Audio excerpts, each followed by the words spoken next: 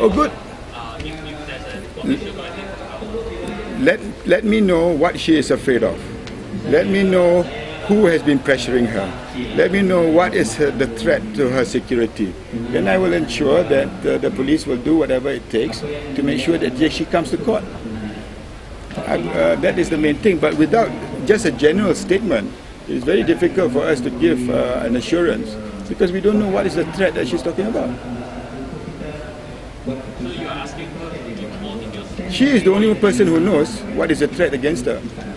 So give it to me. Give it to me today. Tomorrow I will ensure her security to attend court.